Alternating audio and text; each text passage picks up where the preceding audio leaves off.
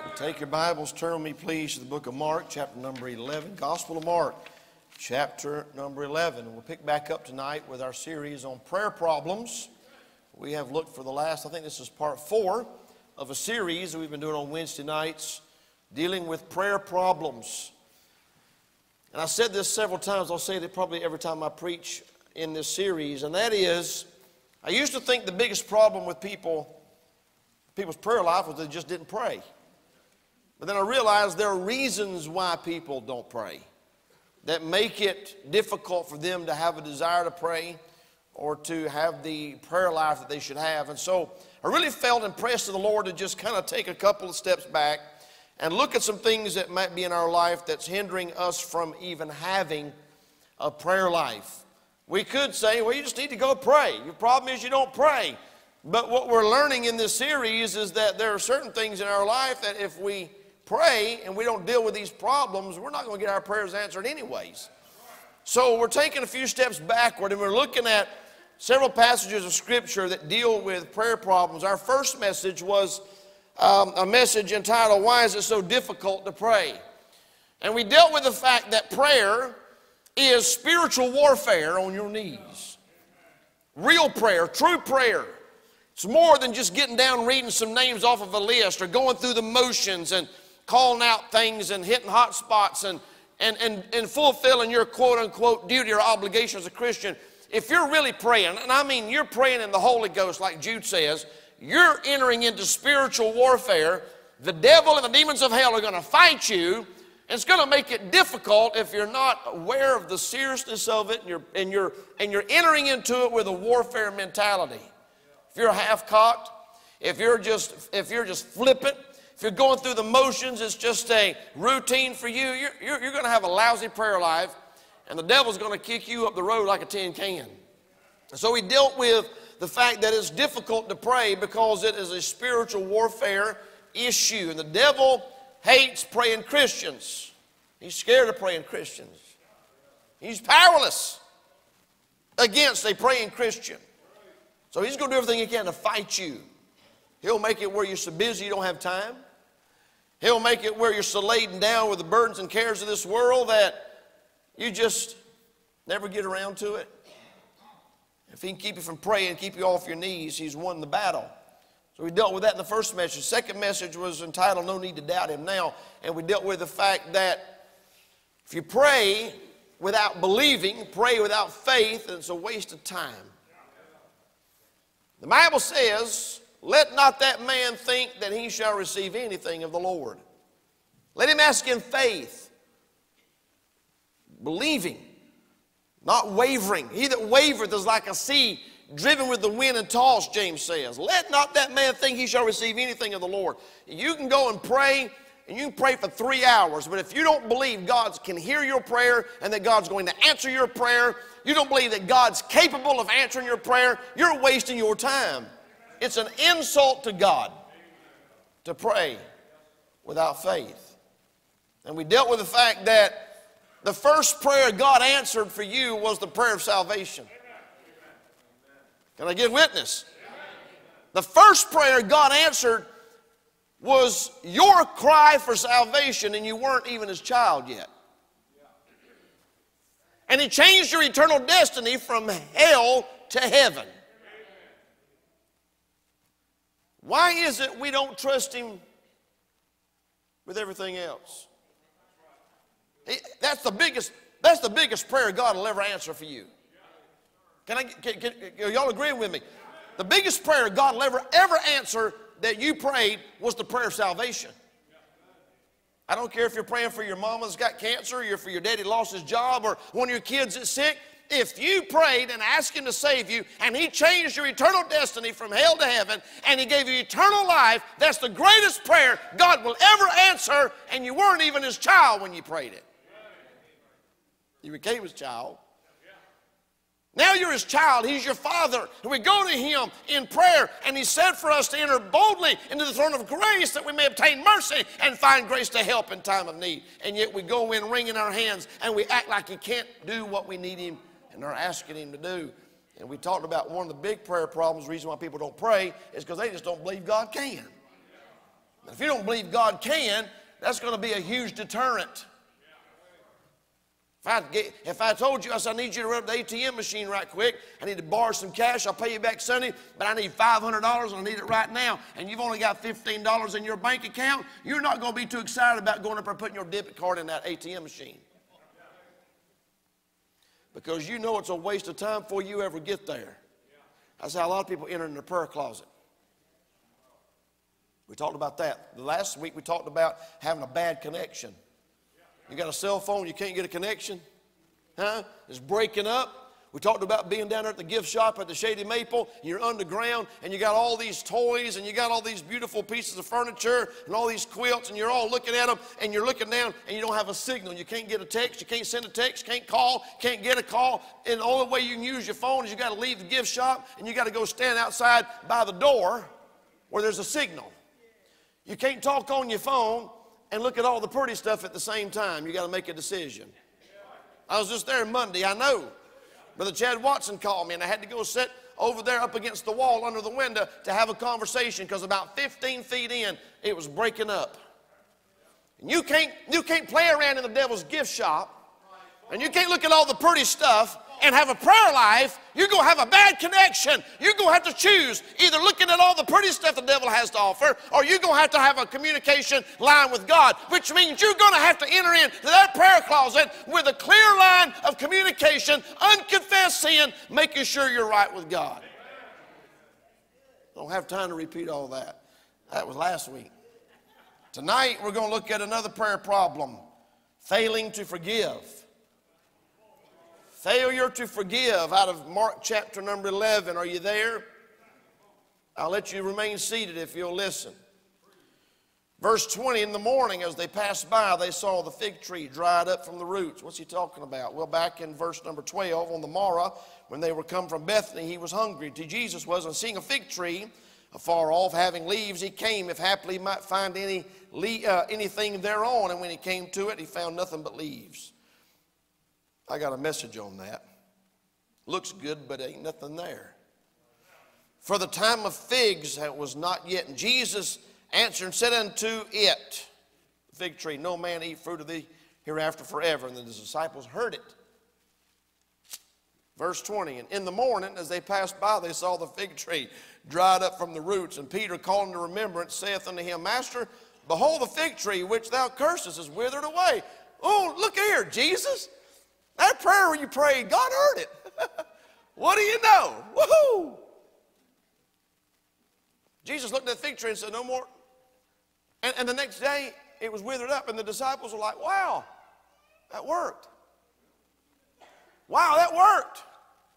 Look at what Jesus said. Verse 22, underline this in your Bible. Well, this will preach for about a month. Have faith in God. Have faith in God. For verily I say unto you that whosoever shall say unto this mountain, be thou removed, and be thou cast into the sea, and shall not doubt in his heart, but shall believe that those things which he saith shall come to pass, he shall have whatsoever he saith. Write this down, number one. We see the scope of our potential. The scope of our potential. Prayer moves the heart, that moves the hand, that moves the world. Prayer is an unlimited resource at the disposal of the believer.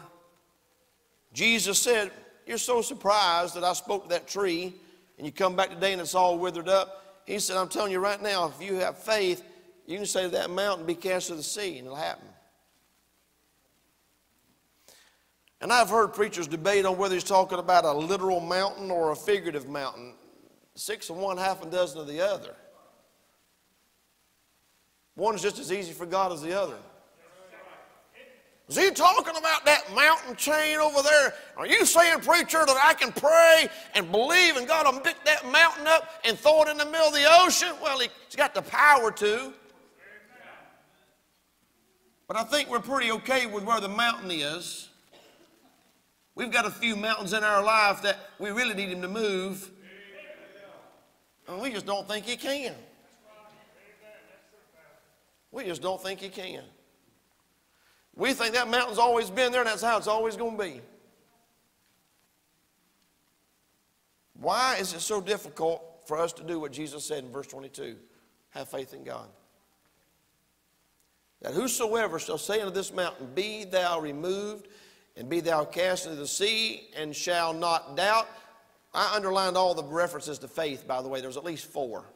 Verse 22, have faith in God. Verse 23, shall not doubt. Verse 23, but shall believe that those things which he saith shall come to pass. He shall have whatsoever he saith. Verse 24, therefore I say unto you, what things soever you desire when you pray, believe that you receive them, and you shall have them. Faith in God's imperative for us to be able to tap into the unlimited resources that are at our disposal. I'm talking about big things like, Lord, would you please change me? Not would you change my husband. You can pray that. That might not really be the problem. Lord, change my wife. Make her a better wife to me. Won't you pray and ask God to change you? Who knows, when he gets done changing you, you might like her like she is. How's that for an answered prayer? God might give you just exactly what you needed if you just get with the program. Lord, change my pastor. Well, you can pray that all you want to. Change my church. Change my pastor. Save our city. 65,000 people in Dundalk, Maryland. Go over into Essex, another 45,000 in Essex.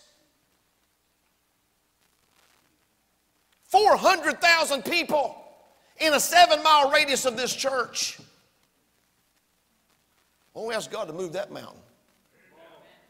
I'm going to tell you why we don't, because we don't believe he can. Oh, ain't nobody going to get saved. That's your problem. I know I've told this somewhere before. I may have told it here about a young preacher who was complaining to an old preacher. He said, man, I ain't had nobody saved at my church in 3 weeks. That old man said, do you really expect somebody to get saved every week at your church? He said, no. He said, well, that's your problem.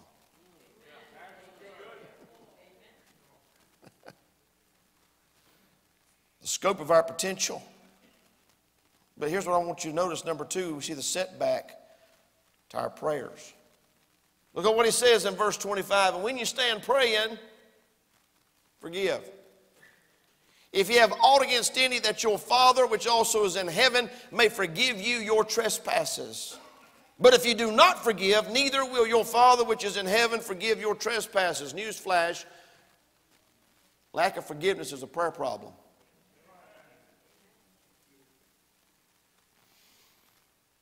There are 2 scenarios as I was studying this afternoon. And by the way, this was the hardest day of my life to try to study. I came in here this morning, there was about 6 or 7 guys in here. And I said, man, if y'all are all y'all's here, I'm going to go study. I'm not going to sit over here and run this miter saw all day. They said, preacher, we got this. Go. We got this. And I said, make sure you do that and that and that and keep an eye on that right there. And I walked down to my office and I studied about 15 minutes. And I got up and come back in here. And I did that all day. I've been working on this message since 7 o'clock this morning, off and on. But I noticed something as I was studying today. I noticed something about forgiveness. I noticed something that I don't think I'd ever seen quite like God showed it to me this morning and throughout the day. There are 2 scenarios that you and I are going to have to confront when it comes to the area of forgiveness. Are you ready? One is in our text, Mark 11:25. And when you pray, when you stand praying, forgive if, here's what I've got marked, if ye have aught against any. I think everybody in here knows what that means. Anything. If there's anything that you have in your heart against another brother or sister, anything. It ain't got to be big. It usually never is big. In fact, rarely is it big. Rarely is it big. That's why Jesus used that analogy He said, you got the telephone pole in your eye and you're worried about the toothpick in your brother's eye. It's usually always something really little and silly that robs us of our joy, robs us of our song, drives wedges between best friends and husbands and wives and family members. But the first scenario is if you have aught in your heart against any.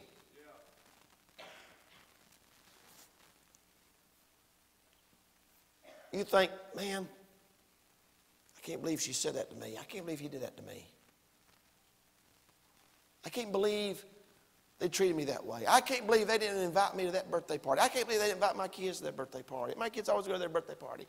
And their little 2-year-old had a birthday party. They didn't invite my little, come to church on Sunday and sit here and grieve the Holy Ghost all day long over some stupid birthday party invitation. World dying and going to hell without God. We need revival in America. Places going to toilet and the whole place is going down the tube, and we're sitting over here bickering over stupid stuff. Newsflash, you can't get a prayer through if you're carrying that around in your heart. You can't. So the first part of that scenario is if you have fault against any. I'm also going to tell you something else some of y'all ain't going to like when I'm fixing to tell you. You don't have to agree for there not to be aught. We don't have to agree on everything for me to not have aught against my heart again. I mean, if you want to be wrong, that's your prerogative. But I don't have to be bitter at you and unforgiving and have an attitude and that become a thing in my heart. We don't have to see eye to eye on everything. I don't even agree with myself on everything. You think I'm kidding? I'm not kidding. I've even gone back through some of my books and re-edited them and changed a few things because I'm not exactly sure that the way I said it 10 years ago is the best way to say it. I don't agree with myself all the time. Me and my wife is about as compatible as any husband and wife could be, but we don't agree on everything. We just choose not to focus on that stupid stuff. And if you let things get between you and God and it hinders your prayer life, you're the one that's losing. Because bitterness is drinking poison hoping somebody else will die from it. You know how crazy it is to carry around aught in your heart towards somebody and most of the time they don't even know it. They don't even know it. And it's become a thing and it's in your heart. And the reason why I'm not getting too specific tonight because I believe the Holy Spirit of God can do a whole lot better job nailing down in your heart and in my heart what He's talking about here. You start throwing out a whole bunch of scenarios and hypotheticals. You say, well, I ain't guilty of none of those. Yeah, but you're guilty of a half a dozen other. Well, let the Holy Ghost finish preaching that point. It's amazing how touchy people are. Touchy, wishy-washy. You need to be steadfast, unmovable, always abounding in the work of the Lord. Be spiritual. I mean, I'm talking about with one another. I'm talking about with each other. I'm talking about with brothers and sisters. I'm talking about with your church family. I'm talking about the people of God. It's amazing how silly and petty people get. People get mad and leave churches over the craziest things. I could see leaving a church over a doctrinal issue. I could see leaving a church over moral problems or money problems, but leaving a church because they changed the color of the paint on the wall without your vote? Are you serious? You're laughing, but it's common. I was in the hospital. The pastor didn't even come see me. Well, first of all, you didn't even tell him he was in the hospital. So there ain't even need for a second of all. That's far enough. It's amazing. People get so worked up over things. But if you can't pray, and I can't pray if we have aught against any. So that's the first scenario, is if you have aught against somebody else. But then it gets even better. Save your place in Mark. Go over to Matthew 5 right quick. I want to show you something. Matthew chapter number 5. Matthew chapter number 5. You got to see this. You need to underline this in your Bible. Matthew chapter number 5.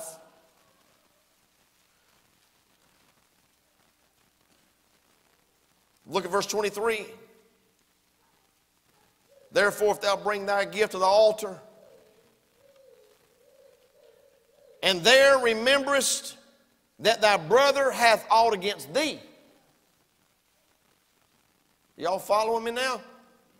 The first scenario is when you've got aught in your heart against somebody else.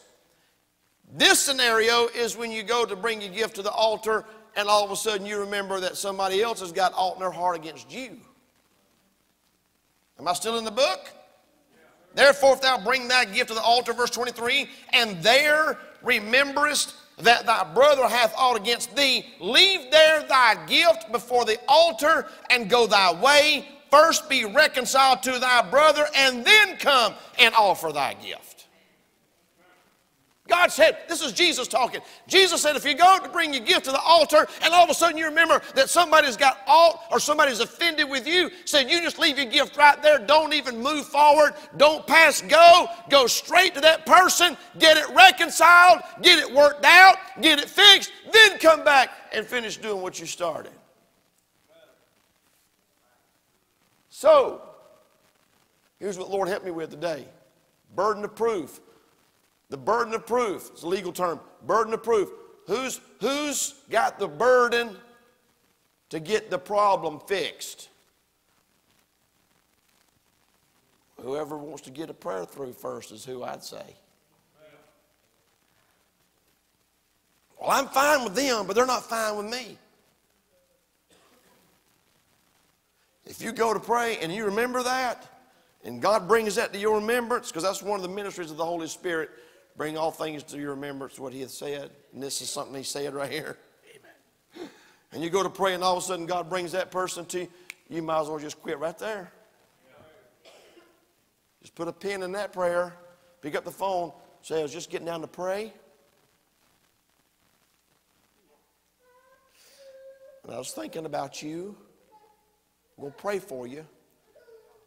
But when I thought about you, I thought maybe I've done something to hurt you.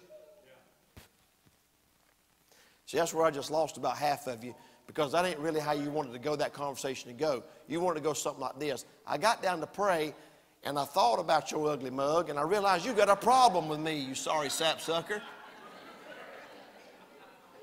No, you say, I got down to pray, and the Holy Spirit of God laid you on my heart, and I'm calling you because I'm afraid that maybe I've done something to offend you, or I've done something maybe to hurt you.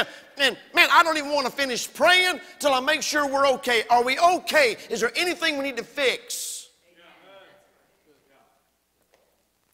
And then shut up and listen.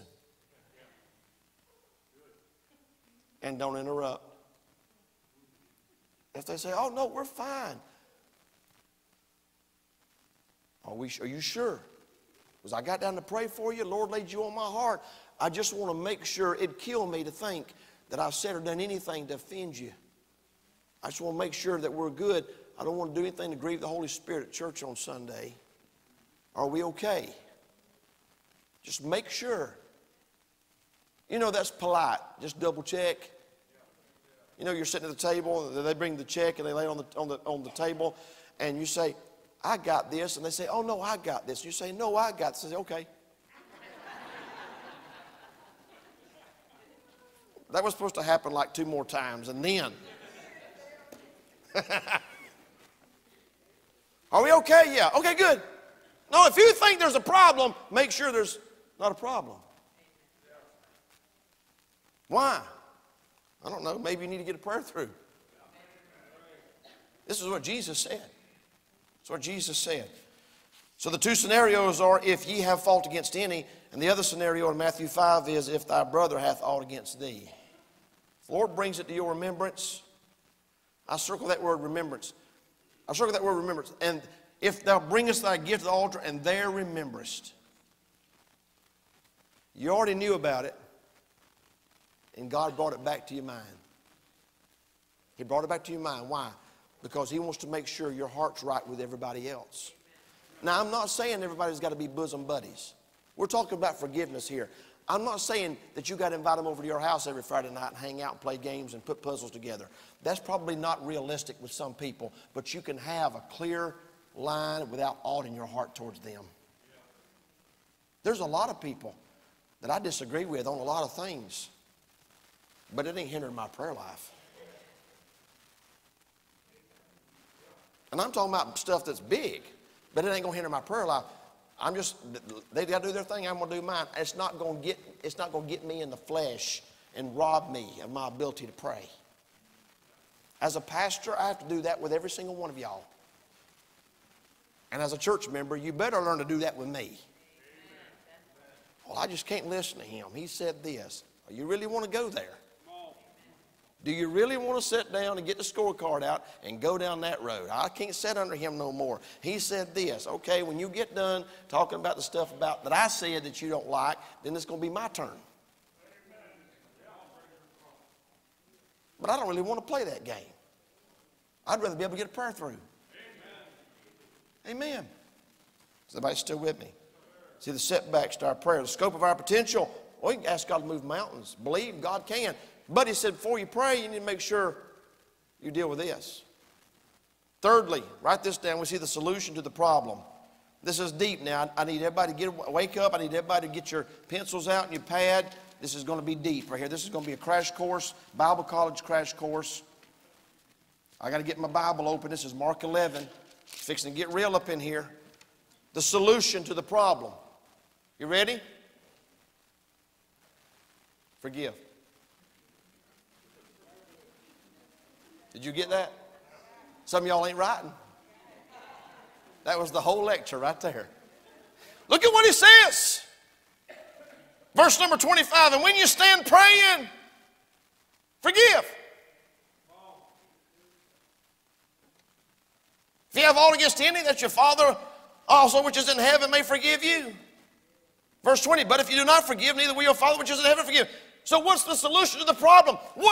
How do you fix this prayer problem of not being able to get a prayer answered because you've got aught in your heart against other people? Here's the solution.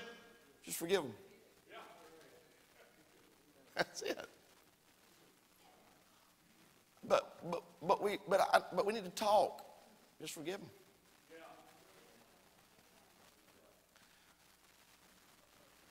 We need to work some things out. You know what? Just forgive them.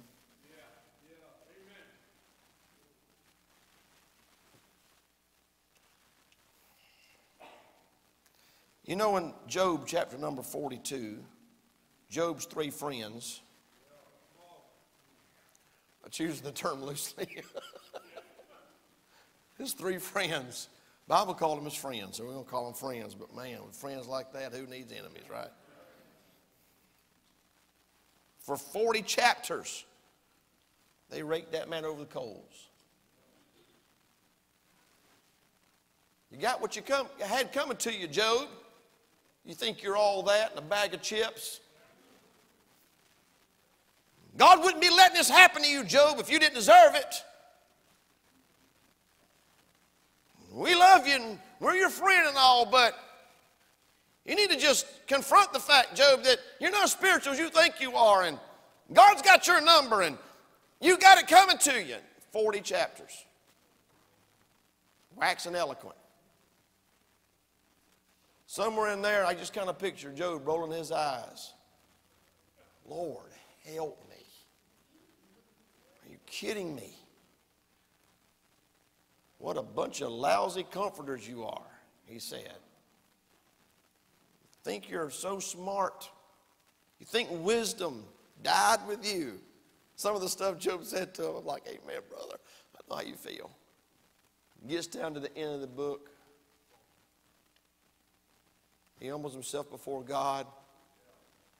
God says, okay, Job, here's the ultimate test of how serious you are. I want you to pray for your friends. He told those guys, he said, I want you to go to Job. I want you to apologize and take some sacrifices, and Job's going to pray for you. If that had been the average Baptist church member, we'd still be sitting in those ashes and dust, scraping bowls. Still be. The Bible says, God said, you go to Job, and I've accepted him, and I want him to pray for you. I just read it this afternoon. If I turn over there, I'll get bogged down. It's in Job 42. You can read it when you get home. Verse 8, God told Job's friends, go to Job. He would pray for them. Guess what it says in verse 10? God turned the captivity of Job when he prayed for his friends. Job, you said you've humbled yourself. Job, you said you want to get right. You said you want to repent. You said you want to take it up a notch. Let's see how serious you are. I want you to pray for these 3 knuckleheads that's made your life miserable for the last 40 chapters. Go ahead, pray for them. Job started praying for them. What you can't do till you forgive them. Let's just go ahead and you can't pray for people and really mean it and have all in your heart toward them at the same time. And I'm not talking about Lord kill them kind of praying. I'm talking about Lord bless them kind of praying.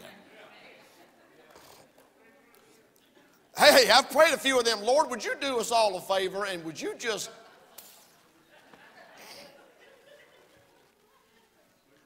It ain't got to hurt, but could you just get rid of them, please? Like one of those vapor guns you see in the cartoons, just here 1 second, go on the next. Lord, could you please? No, I'm not talking about that kind of praying. Preacher, I've been praying for my husband. You're wrong kind of praying. Slipping arsenic in his biscuits at the same time. I know because I've been there. I've had people in my life that made my life a living hell. And it was killing me. It had gotten in my soul. It got way down deep in there like a rotten apple. And I said, Lord, I can't take it no more. I don't like feeling this way. I don't like trying to preach and witness and sing and testify and pray with this big, gnarly, nasty gunk of junk in my soul. You got to help me.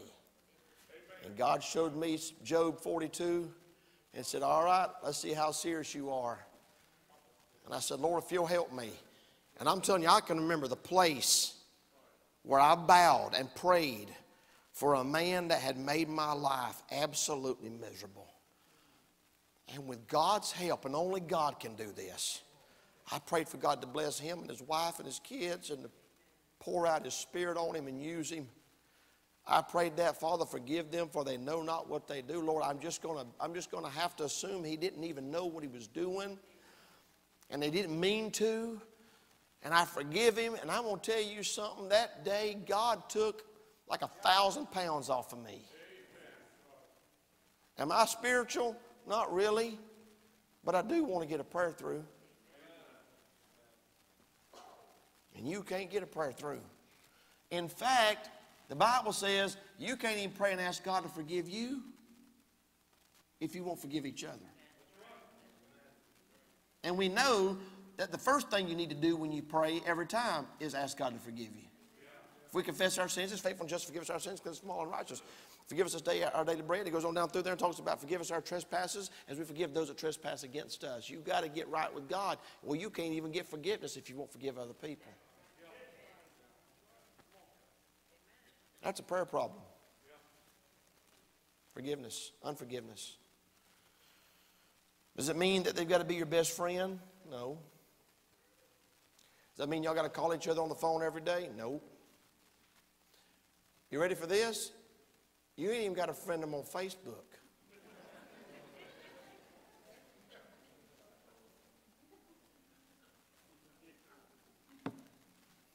In fact, some people, the only way you can be friends with them is not friend them on Facebook. Amen. Not know what they're doing. Boy, the world's hijacked all this following, friend and junk. It's so crazy. I'm not saying you got to be best buddies, but I'm telling you this, you're going to have a clear heart. I'm going to go out on a limb. I'm going to say something here. Some of y'all is going to like this, and some of y'all ain't going to understand it. I'm not talking about that person's definition of forgiveness. I'm just talking about where it's not all in your heart. Well, I don't think you really forgive me because no, that ain't how this works. There's no ought in my heart now. And I don't want there to be ought in your heart toward me. And you can't control what they do or don't do. But you can do everything you can to try, so that when you get down to pray, you're not a hypocrite. It's a prayer problem. Unforgiveness is a prayer problem. I wonder this evening, with heads bowed and eyes closed, altars open, might be somebody to slip down here for just a few minutes and talk to God. Maybe you've struggled in your prayer life because you've got animosity, bitterness. You've got alt. That's just what the Bible calls it, alt. That word means anything. Anything in your heart toward